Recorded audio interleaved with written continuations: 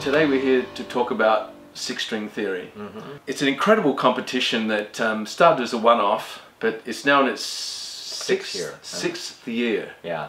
Well, it started in 2010. It was annual for a few years, and then it got so expanded that it's biannual now. So we're in our sixth version of it. The thing we're up against now is that the deadline for entries is May 31st. Yeah, sixstringtheory.com, really easy to find. And just go up on the site, self-explanatory. You have to submit 2 YouTube videos.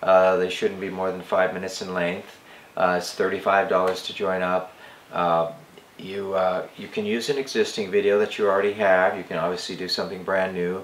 You can record 2 tracks. If you're a guitar player, you can join in 6 different categories: jazz, rock, blues, acoustic, classical, and rhythm. And so the 6 guitar categories, everyone's a winner in each category, so there'll be 6 guitar winners. And then it's expanded the last few years to include piano, bass, and drums. It's an absolute who's who of guitar players. So what's cool about it, even if you don't win, is like all these amazing judges, and there's an equal amount of amazing drummers and bass player and keyboard judges. They get to check out your stuff. And is there any sort of gig at the end of it? Is there one actual celebratory gig? So the 9 winners, the 6 guitar players, 1 in each category, and the piano, bass, and drums, the first thing that'll happen is in July, the winners will get to go to St. Moritz, Switzerland, which is a beautiful place on the top of Switzerland, and play at the St. Moritz Jazz Festival, a very cool festival. And I'll put together an evening where they'll play with me and they'll play with one another, and it'll just be a very cool event. Later on in the year, they'll get to go to Tokyo and play at the Blue Note with me. And again, we'll have a rehearsal over there. There's usually 3 days of stay. All the transportation and per diem and hotel, everything's provided.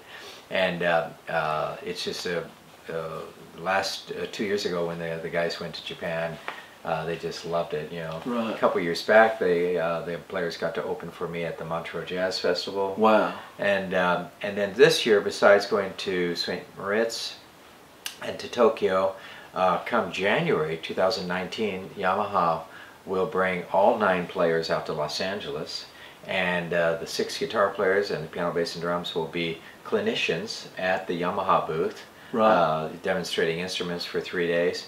Then there'll be a recording session up at this beautiful studio in Malibu here, Richard Gibbs' place, Woodshed Studios, and we'll do a recording session there. And then I plan probably to create a gig for the guys in LA at the Baked Potato or the Blue Whale or something like that.